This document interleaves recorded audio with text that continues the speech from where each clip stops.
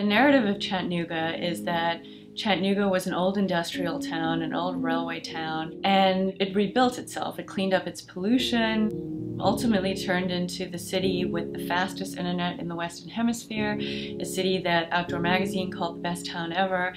All of that is true. Chattanooga has a great turnaround story, but there's also another side, and we realized that it was important to tell the other side of the Chattanooga story.